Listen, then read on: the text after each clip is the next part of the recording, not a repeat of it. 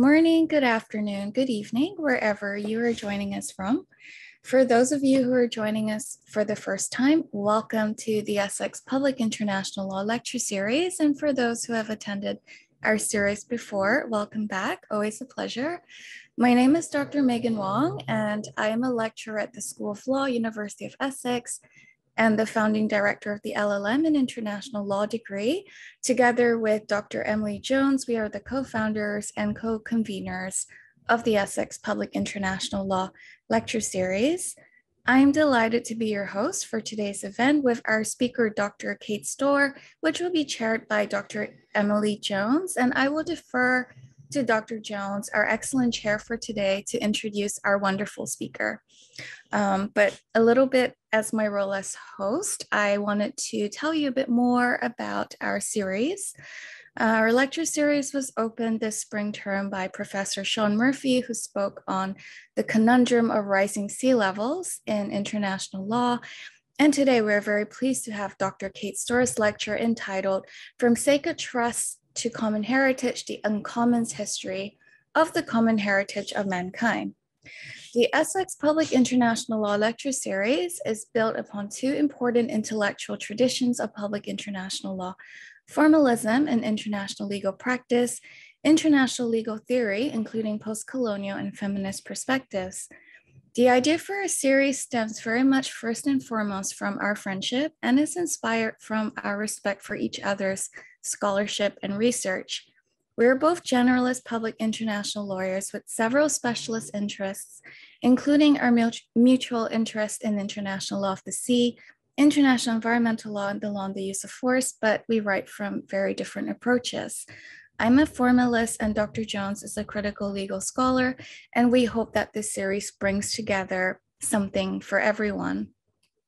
Now, let me introduce our excellent chair for today's event. Dr. Emily Jones is a senior lecturer in law at the University of Essex at the School of Law.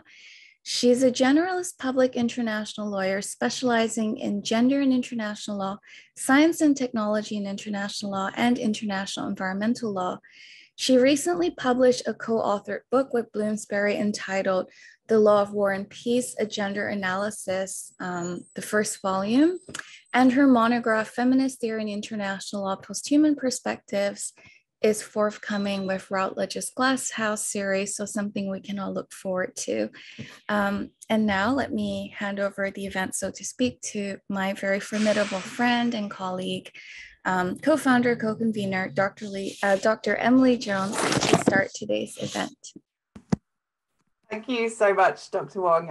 It's a pleasure, as always, to be here with you today. And I'm, of course, very proud to be your chair today for Dr. Cait Storr's lecture. I think Dr. Storr is really a perfect fit for this series in many ways. And as Dr. Wong outlined, that brings this kind of formalist and more critical perspectives together. And I think today's paper will really kind of exemplify that, drawing on doctrinal work, the kind of historical analysis and critical perspectives as well. So a wonderful speaker for the series. But to introduce our speaker properly, Dr. Cait Storr is Chancellor's Postdoctoral Research Fellow in the Faculty of Law at University of Technology, Sydney. Her research addresses the relationship between property, territory, and jurisdiction in international law, with a particular focus on decolonial struggles for legal control over natural resources. She's published on the history of international administration, the concept of territory in international law, Australian imperialism in the Pacific, decolonisation, and international environmental law. And her current project, which is entitled Regulating New Mining in the International Seabed and Space, examines the history and politics of the law governing resource extraction in domains beyond national jurisdiction. Dr. Storr has held positions as a lecturer at the University of Melbourne and at the University of Glasgow, and her monograph, which I would recommend you check out, International Status in the Shadow of Empire, Nauru and the Histories of International Law, was published by Cambridge University Press in 2020. So as Dr. Wong mentioned, Dr. Storr is going to be speaking today to the title of From Sacred Trust to Common Heritage, the Uncommons History of the Common Heritage of Mankind. So a very quick housekeeping rule: if you want to ask a question, there's a little Q&A button at the bottom of your screen. It's like two little speech bubbles and it says Q&A. So please use that to ask questions. You can ask questions at any point, but I'll be asking them of Dr. Storr at the end of the lecture. If you want to remain anonymous, i.e. you don't want me to read out your name, then please click the little tab that says ask a question anonymously, and otherwise I will probably read out your name. So just be aware of that, please. So without further ado, Dr. Storr, over to you. Really looking forward to hearing your contribution, and thank you for being here with us today. Thank you both, Megan and Emily. I'm really thrilled to join you in this series. The series so far has been absolutely fabulous, so I'm really honoured to speak to you today. I would like to begin by acknowledging that I am on Indigenous land. I'm on the land of the Gadigal people of the Eora Nation, and I pay my respect to elders past and present, and to any Indigenous people who may be with us today. So, domains beyond national jurisdiction are often described as global commons. The phrase is used to describe the status of the Antarctic, outer space, and oceans beyond national jurisdiction, including the seabed. In international law, however, the term global commons has no formal meaning. It is not used in any of the three treaty frameworks settled between the late 1950s and the early 1980s to apply to these domains. The rise in popular usage of the phrase global commons followed the inclusion in the 1979 Moon Agreement and the 1982 Law of the Sea Convention of the principle of the common heritage of mankind. As geopolitical tensions ramp up over what seems to be imminent resource extraction in space, the international seabed, and potentially the Antarctic, this paper revisits the historical origins of the common heritage principle. In doing so, I'll make two arguments in two parts. The first part is largely doctrinal. It argues that despite their conflation in contemporary diplomatic and popular discourse, the concept of the commons, the principle of common heritage, and the Grotian concept of res communis omnium are, or at least have been up until this point, historically, legally, and functionally distinct. To sketch these distinctions quickly at their most crude, the commons is a class of collective property holding originating in European feudal land law. Common heritage is a principle of public international law that coalesced in the mid-20th century to prohibit sovereign appropriation of specific geophysical domains and assert international jurisdiction over them. And res communis omnium is a Roman law concept most famously reconstructed by Grotius to describe all things beyond sovereign jurisdiction that either physically cannot be occupied or are so plentiful as to render private appropriation senseless. The contemporary conflation of these three concepts arises not simply from their superficially shared terminology, but from two misleading presumptions that are now rife in debates over the regulation of natural resources beyond national jurisdiction, and particularly in space law. The first misleading presumption is that the common heritage principle, as it emerged in the late 1960s, institutionalised the Grotian concept of res communis omnium.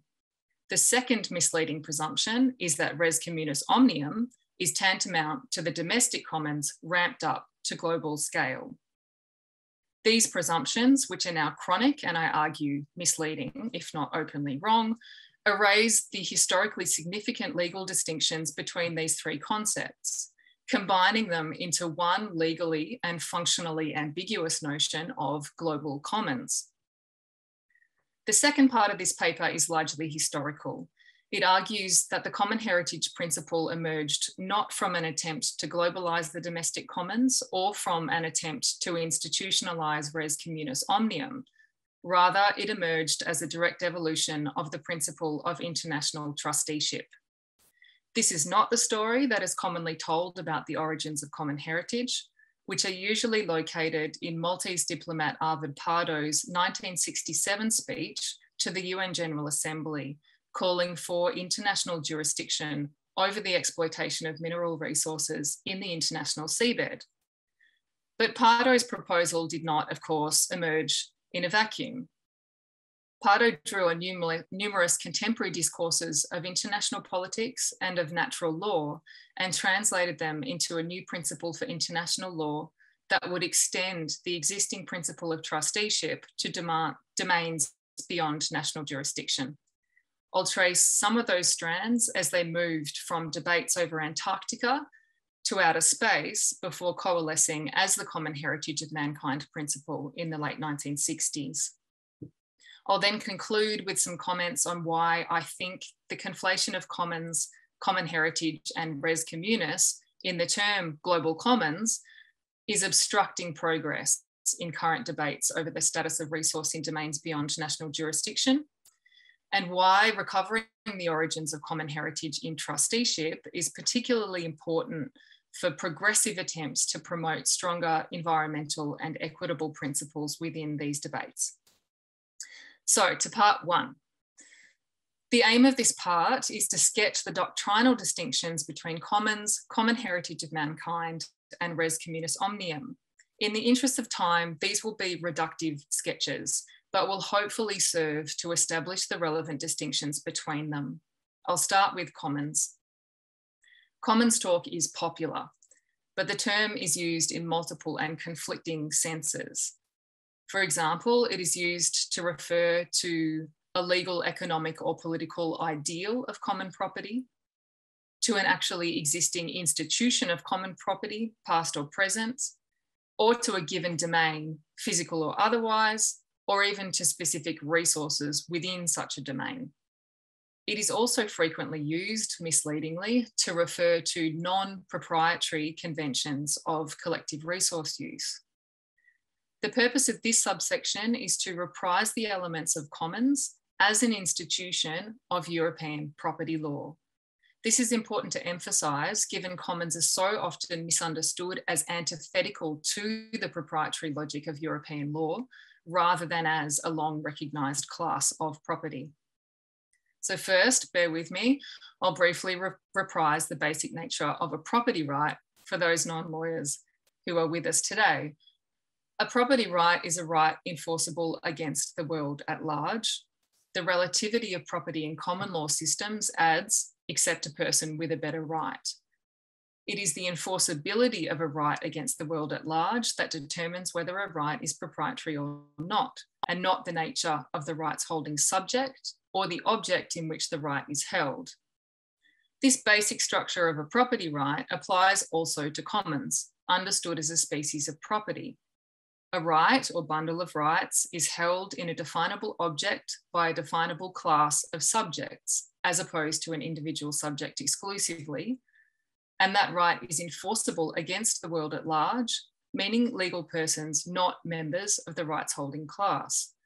Individual members of the rights holding class customarily have obligations to exercise their rights in common property with respect to the equal rights of other members, which may include limits, for example, on the quantum, frequency, or technique of use. Of course, this is an abstraction of the doctrinal structure of commons, and it misses the cultural texture of the term. As an institution of Western European land law, and specifically English land law, the commons is associated with communally held rights in natural resources, whether that resource is an area of land itself or the produce of land communally or otherwise held. Commons are most readily associated in the popular imagination with pre-industrial communities at a scale comparable to a village or town. Treatments of commons still tend to conjure up this pre-capitalist social imaginary, whether invoked as critique or defence of individual property rights. To make a final observation important for this paper, commons, both as doctrinal abstraction of property law and as an historical institution of European landholding, exist within a recognised territorial jurisdictional order. To common heritage. The common heritage principle is a far more recent phenomenon which coalesced within international organisations over the 1960s.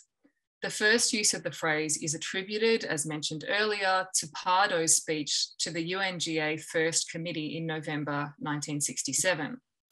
Surabhi Ranganathan has given the most incisive analysis of Pardo's speech, his reference materials, and his motivations.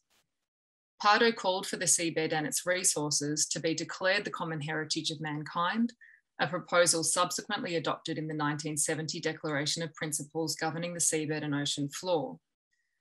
But Pardo's formulation of common heritage went further than a mere declaration of status. As a new status, common heritage required that developing countries unable to participate directly in seabed resource exploitation be distributed some of any benefit thereby arising.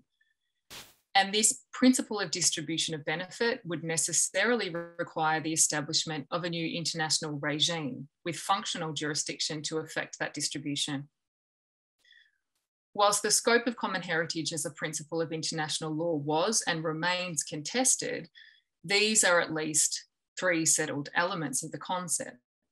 First, declaration of a given domain as common heritage. Second, equitable distribution, however interpreted, of the profits of resource exploitation within that domain to developing countries. And third, the existence of an international regime to enforce these norms. Rudiger Wolfram later identified these three elements as essential to the principle of common heritage as institutionalised in Part 11 of the Law of the Sea Convention in 1983. Wolfram also identified a fourth element as necessary to the logic of common heritage, the inauguration of mankind, which he termed the world community as a new, unitary and indivisible subject of rights in the area. The international regime created to oversee resource exploitation in the area and distribution of benefit would do so on behalf of this new, unitary and indivisible rights-bearing subject. As both Maria Gavinelli and Isabel Feichtner have more recently argued, the common heritage principle, at least as juridified in the Law of the Sea Convention, is fundamentally a jurisdictional one. Common heritage amounts to the assertion over specific domains of a specific form of international jurisdiction with both territorial and functional dimensions. I'll say something quickly here about common heritage as it applies to space. Whilst the common heritage principle is most comprehensively articulated in the Part 11 seabed regime, it was first codified in the 1979 Moon Agreement, one of the least subscribed treaties negotiated within the UN framework. The Moon Agreement has returned to centre stage of space law in recent years. Whilst the agreement declares the moon and its resources to be the common heritage of mankind, its construction of common heritage is explicitly severed from the version institutionalised in the Law of the Sea Convention. Article 11, subsection 1, declares that the moon and its natural resources are the common heritage of mankind, which finds its expression in the provisions of this agreement. This formulation was pivotal to the agreement being accepted within the Committee on the Peaceful Uses of Outer Space. It was intended to sever common heritage in space law from parallel UNCLOS negotiations and to curtail the possibility of common heritage being declared a jus cogens norm with respect to all domains beyond national jurisdiction. Bearing this severance of common heritage as it applies to space in mind, the Moon Agreement's articulation of the principle nevertheless also demonstrates the four elements identified as central to the seabed version. It asserts the status of common heritage over the moon and its resources. It identifies mankind as a unitary and indivisible subject. It commits states parties to establishing an international regime to govern the exploitation of the resources of the moon, and it lists the purposes of that regime as including an equitable sharing by all states parties in the benefits derived, with special consideration for the needs of developing countries. These sketches of commons and common heritage are crude, but hopefully they serve to illustrate the point. As both legal and historical institutions, the two have remarkably little to do with each other. Despite this, the popularity of the phrase global commons has perpetuated an unhelpful degree of conflation in contemporary debates about space resource governance. The conflation of commons and common heritage arises, I'm going to argue, from two misleading presumptions. The first is that the common heritage principle juridified the Grotian concept of res communis omnium. I'll argue it did not. And secondly, that res communis omnium is a globalized version of the domestic commons. I'll argue it is not. So this requires us to consider where the concept of res communis omnium fits into this picture. The following account of res communis is again necessarily reductive. It's offered only to sketch at a high level its distinction from both commons and common heritage. Accounts of common heritage often begin with reference to Grotius's Mare Liberum, extracted in 1609 by the Dutch East India Company, the VOC, from his longer opus, De Jure Praede. As now comprehensively documented in the history of international law, Mare Liberum was constructed first as a legal defence of the VOC's actions in seizing a Portuguese ship in direct challenge of the Portuguese-Spanish claim on the basis of the doctrine of discovery to exclusive possession of the high seas and monopoly over East Indian trade. Grotius's formulation of res communis drew on natural law debates to argue for a general freedom of navigation on the high seas and also to provide a justification for rights of private property in goods extracted therefrom. As Shriver and Prislan have noted, Grotius's account of res communis omnium was resolutely grounded in the logic of property. Grotius famously distinguished between res nullius, property of no one and susceptible to occupation by anyone, and res communis omnium, property of all and not susceptible to occupation by anyone. Grotius argued that only two categories of good fell within the scope of res communis omnium. First, things which were in infinite supply and thus sufficed for the use of all persons. And second, things which could not be subject to exclusive possession because they could not be occupied, but could nevertheless be used. His conclusion was that the high seas and natural goods within it fell into both categories of res communis, a conclusion that served the immediate purposes of the VOC.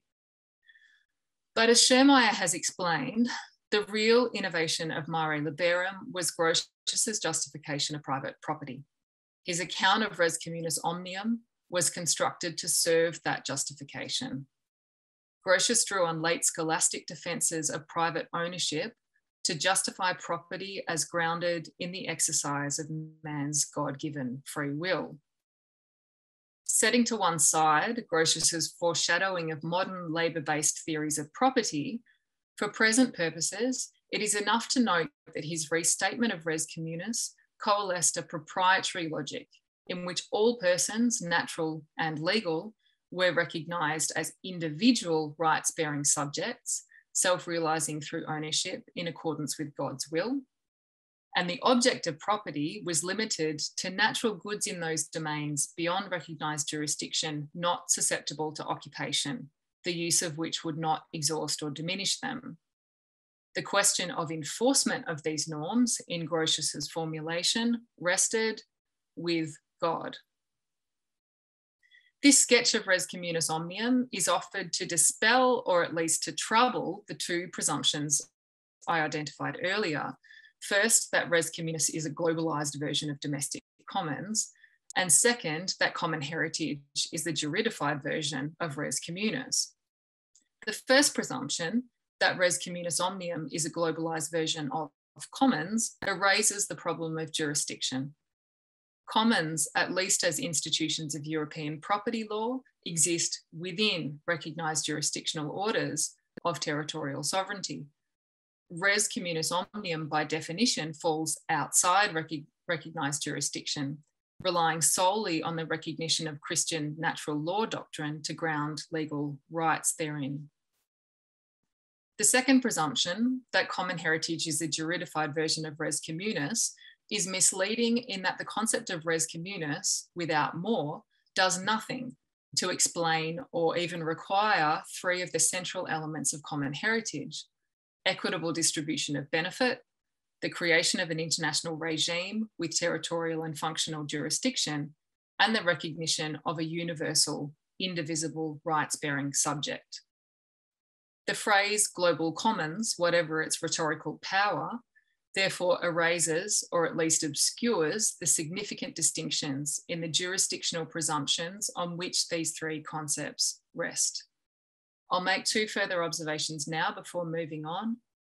First, whatever the differences between them, all three concepts presume the Christian metaphysics of European law. And second, all three are grounded in the logic of property. So to move on to part two. From where then did the common heritage principle derive its logic, if not from commons or res communis? This part argues that common heritage evolved from the existing principle of international trusteeship. As a wave of critical scholarship over the last 20 years has explored, the UN trusteeship system was itself a renovation of the League of Nations mandate system and attempted to juridify and modernise the concept of the sacred trust of civilization used to justify European colonial and imperial domination over non-European peoples. The advent of the common heritage principle in the 1960s can be understood as an attempt to apply the existing trusteeship infrastructure to domains beyond sovereign jurisdiction. To make this argument, this part contextualises Pardo's common heritage initiative within earlier diplomatic debates over the legal status of Antarctica and outer space. Both Antarctic and outer space governance emerged as fields of geopolitical struggle in the early decades of the Cold War. Notions of the province of all mankind and the common interest of mankind had appeared in scholarly literature from the early 20th century in respect of Antarctica and from the mid-1950s with respect to space. In the decades after the Second World War, the problem of how to regulate military and extractive activity in domains beyond national jurisdiction was at the avant-garde of international legal scholarship. Prominent mainstream jurists, including Robert Jennings, Philip Jessup, Wilfred Jenks, and Oscar Schachter, all turned their minds, often for sustained periods, to the jurisdictional dilemmas raised by increasing activity in airspace and the Antarctic. At the same time, as membership of international organisations swelled, decolonising states increasingly regarded international administration as a mode of participation in, rather than subjugation to, international law. Over the 1950s and 1960s, there were calls for UN Trusteeship Council jurisdiction to be applied to the Antarctic and outer space. Trusteeship, in both its conceptual and institutional dimensions, was reworked and adapted in prototypical guises by international scholars and diplomats, including Krishna Menon, Philip Jessup, and Aldo Coxa, before it was picked up by Arvid Pardo in his 1967 speech. So I'll start with Antarctica. The 1959 Antarctic settlement was a pivotal moment in post-war debates over domains beyond national jurisdiction. Conflicting claims to Antarctica had been made over the 19th and early 20th centuries by France, Norway, Britain, which delegated parts of its claims to Australia and New Zealand in the 1930s, and then Chile and Argentina, both of which claimed title derived by succession of prior Spanish claim. The Antarctic dispute was out of step with the new UN system in the post-war years and was criticised by non-claimants as a hangover of 19th century imperial aggrandisement. As the new UN system took shape, Antarctic claimants were concerned to prevent the UN from intervening in their escalating dispute. The United States too wanted to avoid formal international debate over the status of Antarctica, which would have offered the Soviet Union a platform for challenging US military activity on the continent. From the early 1950s then, the question of Antarctica became a minor arena of Cold War politics, and the Antarctic claimants could establish little common ground. That changed in 1956, when India made an unexpected move to promote the UN as the appropriate forum for Antarctic governance. India's initiative was spearheaded by Krishna Menon, the first High Commissioner of India to Britain, and close associate of Prime Minister Nehru. Nehru and Menon were figureheads of developing Third World solidarity and leaders in the new non-aligned movement, and saw an opportunity to exercise that leadership via direct challenge to Antarctic claimants. At Menon's instigation, India made preliminary moves towards listing the question of Antarctica for debate in the General Assembly in 1956. India's original case was that Antarctica should be brought within the existing trusteeship system to avert the assumption of control by a closed club of imperial claimants.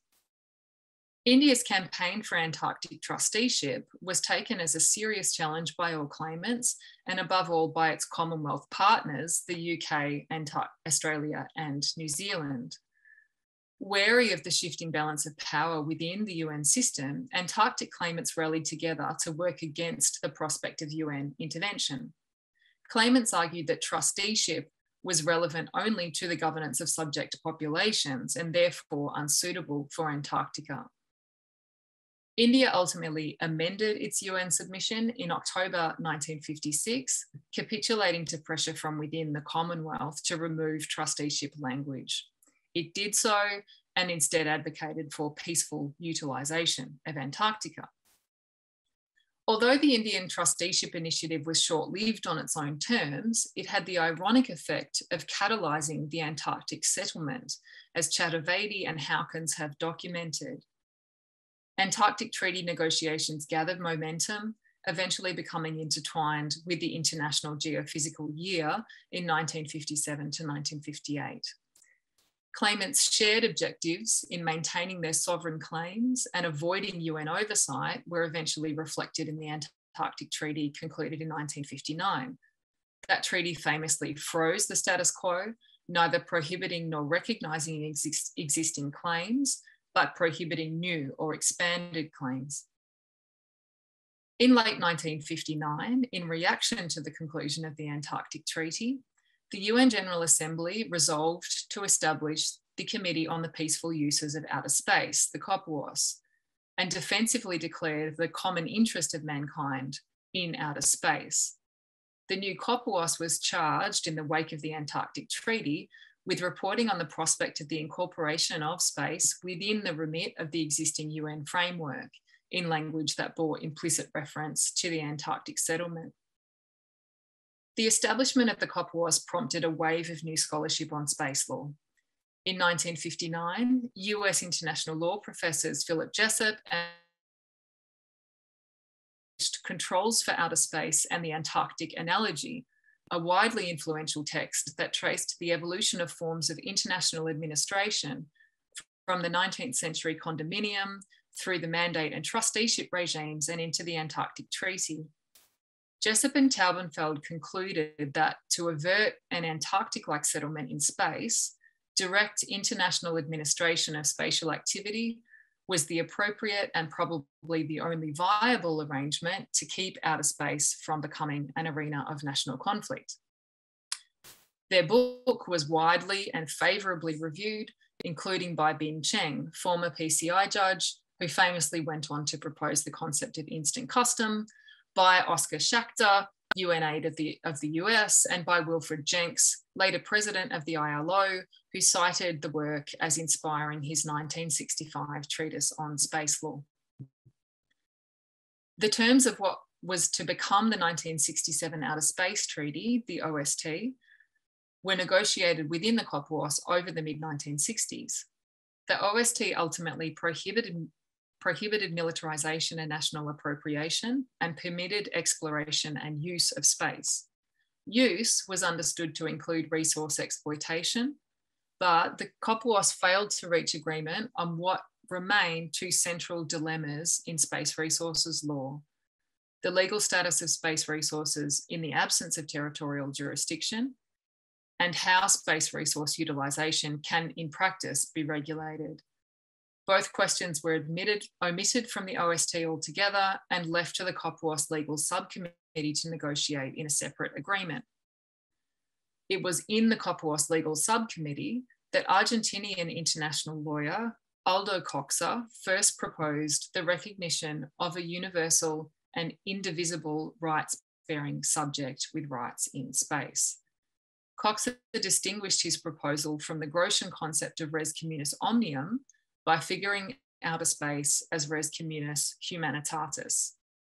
Coxa had been working on this proposal from the late 1950s in natural law treatises on space.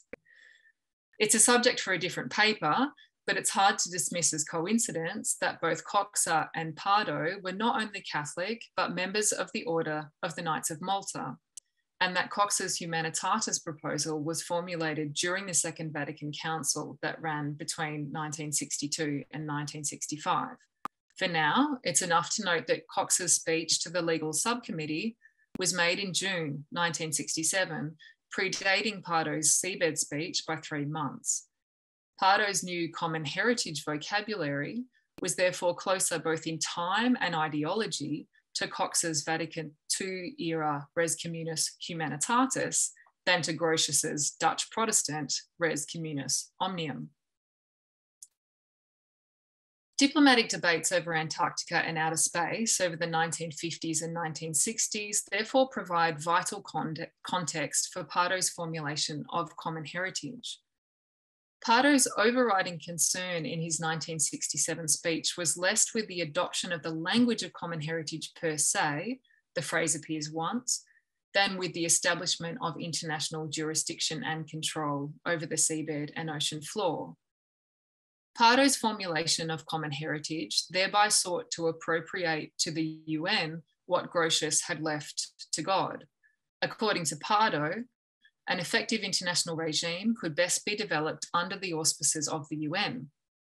He went on to address directly the problem, evaded by the Copuos, of the jurisdiction that would be needed to ground proprietary rights in common heritage domains. To quote, "The UN authority must acquire jurisdiction of the resources on and under the sea floor. This jurisdiction must permit it to part and protect exclusive rights of entrepreneurs, and must also have the ability to take or extract rent or royalty payments for the use of the resources and distribute those revenues in an acceptable manner."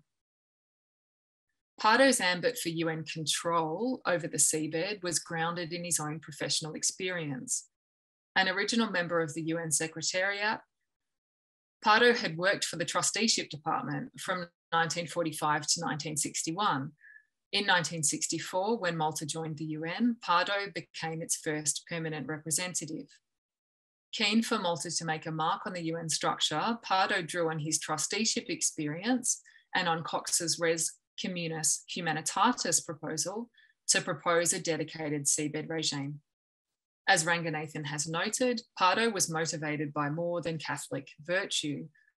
His prosaic goal in proposing common heritage as a new jurisdictional principle of international law was for the new UN seabed regime to be headquartered in Malta.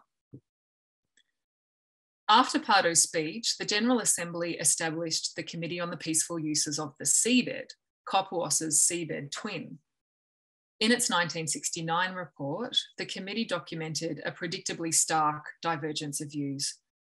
The Seabed Committee went on to become the first committee of UNCLOS 3, which went on to debate the question for 9 years before settling on the Part 11 regime in the Law of the Sea Convention in 1983.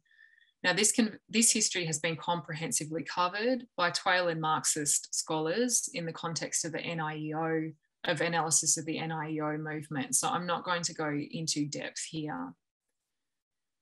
To summarise the argument made in this part, explaining common heritage by reference to commons or res communis omnium obscures far more direct connections with preceding decades of legal, political, and institutional development. Earlier debates over the legal status of Antarctica and space provided the immediate context for Pardo's 1967 speech, which borrowed from India's earlier call for trusteeship to be asserted over Antarctica and Aldo Cox's call for res communis humanitatis to be asserted in respect of space. The vocabulary of trust and trusteeship was explicit in the early work of the Committee on the Peaceful Uses of the Seabed, but it largely dropped from view after 1970 as the trusteeship system itself waned in relevance to be replaced by the new vocabulary of common heritage. That vocabulary obscured the functional origins of common heritage in the earlier principle of international trusteeship, and it also fed into heated debates over the concept of commons that were to take place in development discourse over the 1970s and 1980s. So, I'll wrap up by concluding with some comments on why I think all of this matters. This paper has argued for greater attention to the historical origins of the common heritage principle as distinct from both commons and res communis omnium.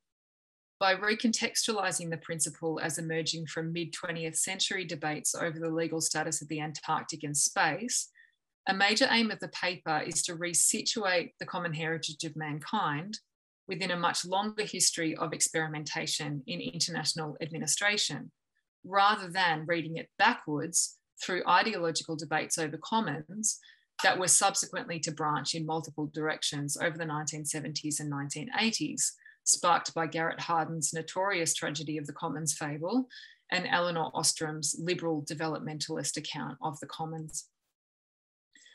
This familial relationship between trusteeship and common heritage repeatedly reveals itself still in debates over the institutional design of regimes to govern activity in domains beyond national jurisdiction. To give one important example, Elizabeth Mann Borghese, renowned advocate of international ocean governance, proposed in her 1995 book, Ocean Governance and the United Nations, that the Trusteeship Council hold in sacred trust the principle of the common heritage of mankind. Borghese's is not the only renewed call for trusteeship. Trusteeship is increasingly being proposed as a solution to the question of space resource utilisation in contemporary debates, as though it is novel, without reference or understanding of the paternalist history of trusteeship and the colonial origins of the concept of sacred trust.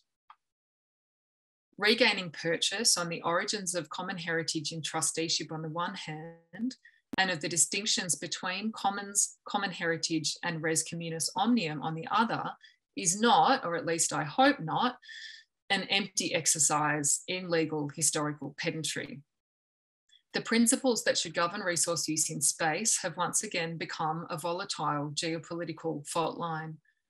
But contemporary debates over the norms and institutions that do and the norms that should govern space resource utilisation are rife with false equivalences between these three concepts. The use of the container concept of global commons tends to divide debate into pro-commons and anti-commons blocks, but neither have a clear answer to the crucial questions underlying the space resource debate.